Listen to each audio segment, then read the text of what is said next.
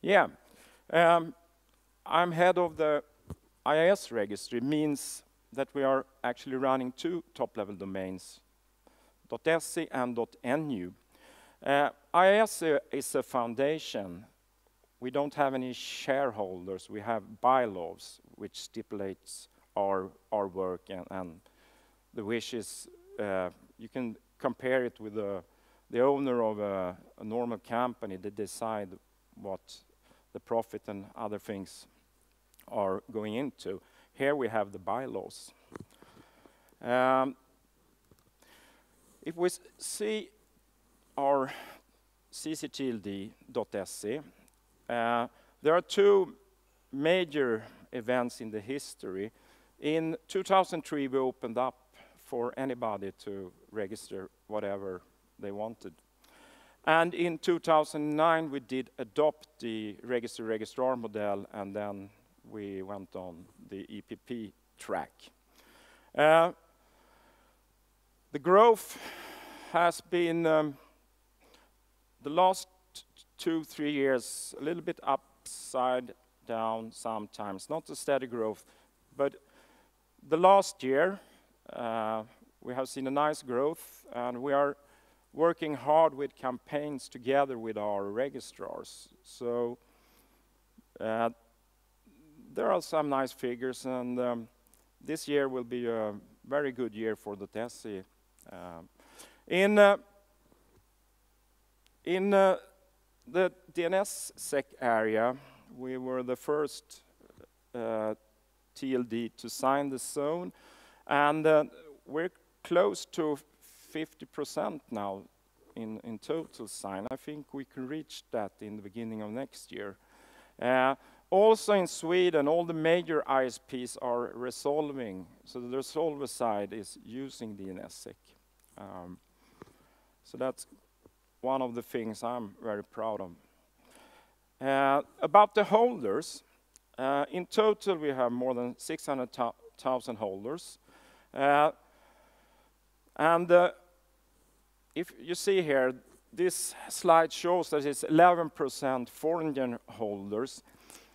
I know that in the pie slice foreign companies, 9%, we also have a lot of foreign companies owned by Swedes. So it's a typical domestic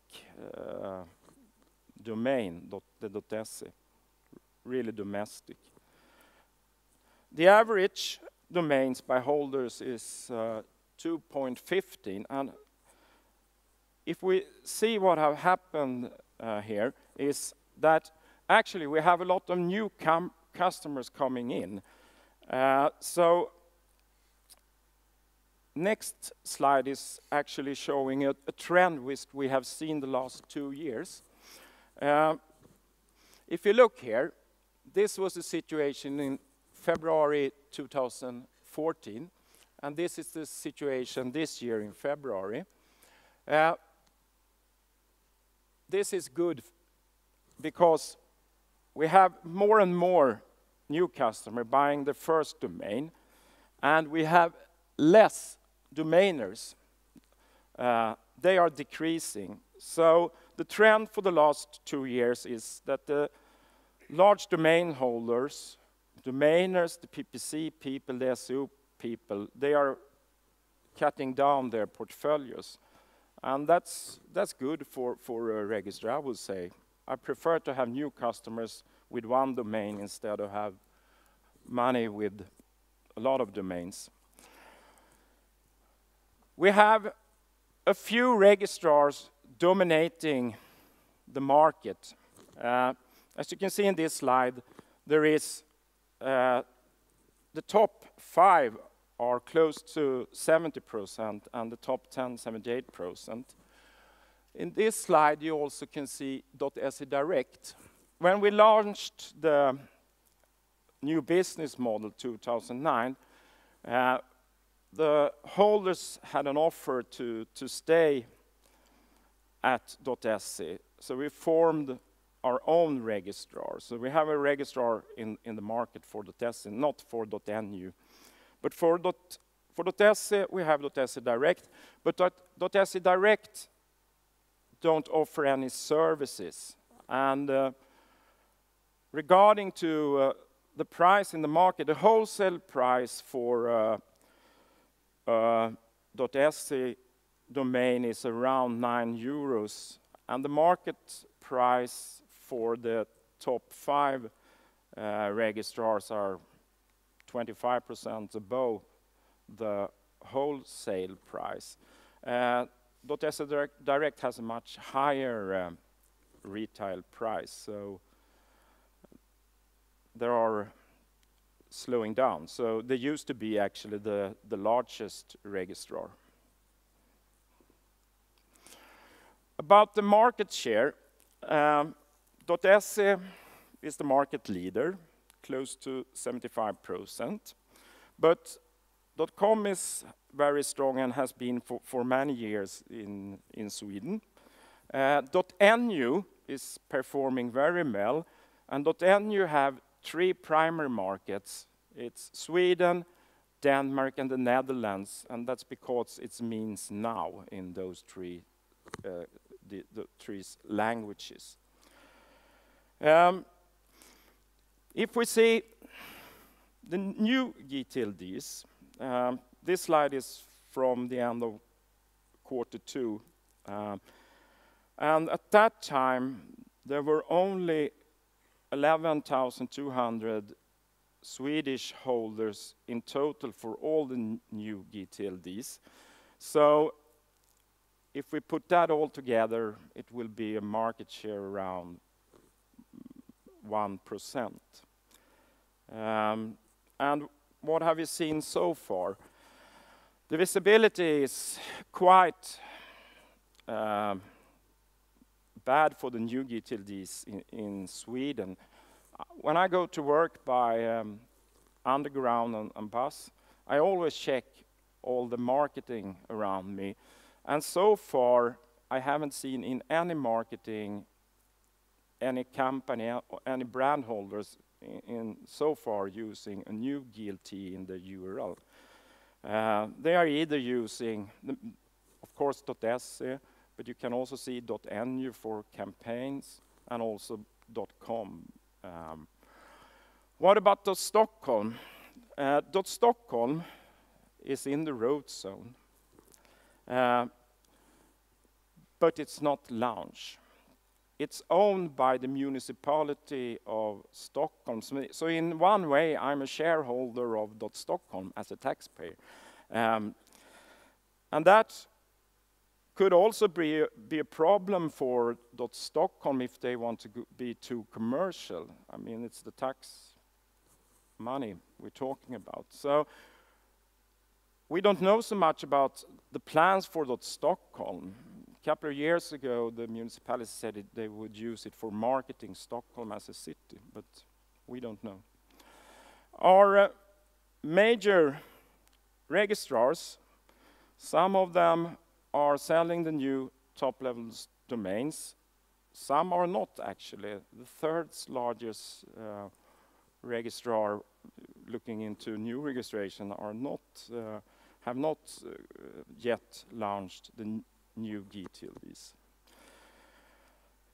This is the figures a month ago, and this was then .club was the largest new GTLD. Since then, actually it's .one. .one is our second largest registrar. One.com has .one also in their front page.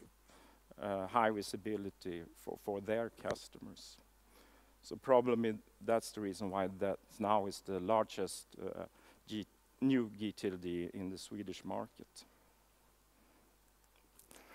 Okay, before we have a very short break, I want to mention a little bit about the Norwegian domain name market. And as far as I know, the Norwegians in total are 5.5 million people, and the .nu domain has around 700,000 registrations. But I know there are some friends from Nordic, the Norwegian registry up here. So maybe you can fill in with some statistics or something you want to add so the audience know a little bit about the Norwegian domain name market. Okay.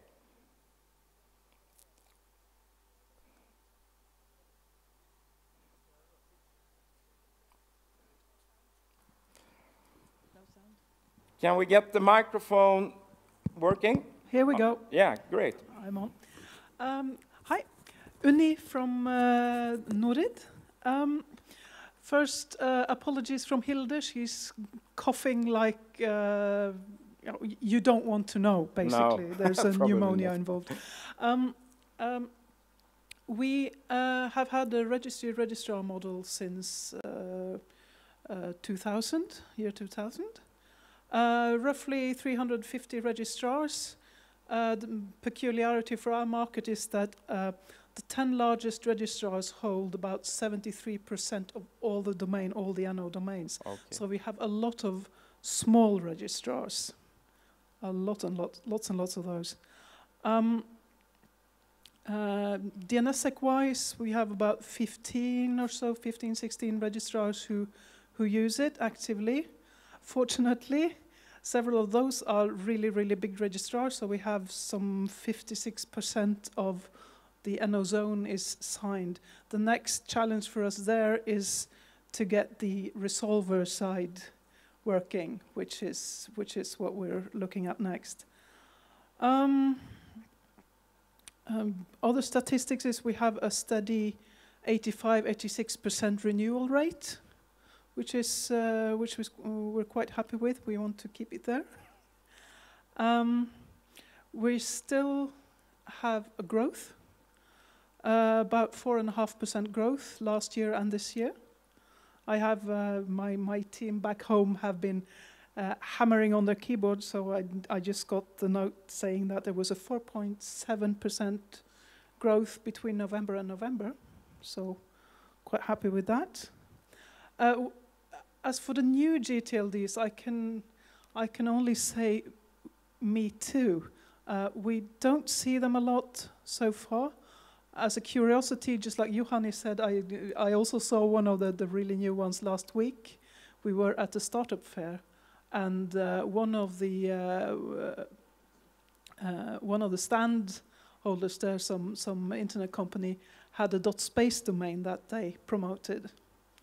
I'm sure we're going to see a bit more of that, where people use those new TLDs as part of their promoting themselves to sort of stand out even more. But how much of an impact that will have, I've no idea so far. So if anyone has other questions about the .no market and so on, just come and talk to us later. You can find me very easily. You don't see it so well on the picture here, but my hair is very, very pink. Okay, the lady with the pink hair, just. Oh. Okay, thank you very much. Thank you. And we can sum the Nordic situation with that those 5 countries in total have 26 million population.